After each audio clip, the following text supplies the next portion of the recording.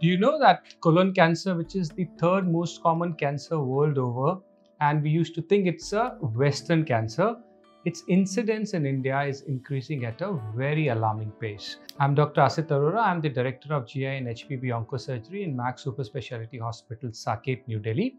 And we're going to talk about colon cancer in a brief. So colon and rectal cancers amount for almost 10% of all cancer cases world over.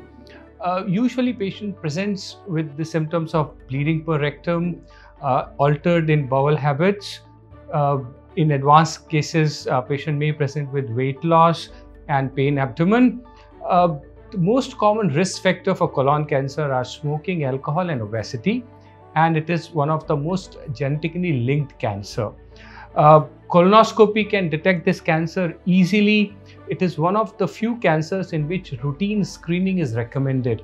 Anybody who's more than 50 years of age, as per American Association of Gastrointestinal, they qualify for a screening colonoscopy and fecal occult blood testing. Now, this is one of the easily detectable and preventable cancer.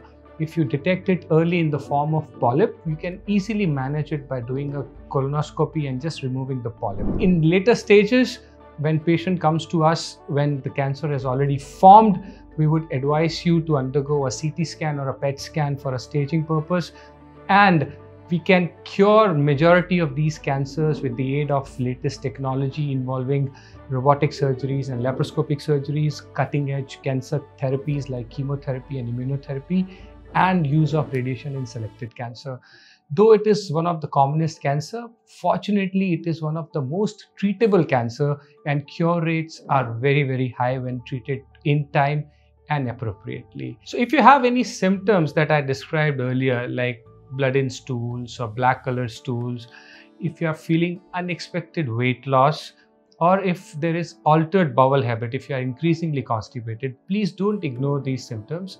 Meet a specialist and get yourself evaluated. I hope you found this video informative. If you have any further queries and questions, kindly type it into the comment box below. And thank you so much for watching.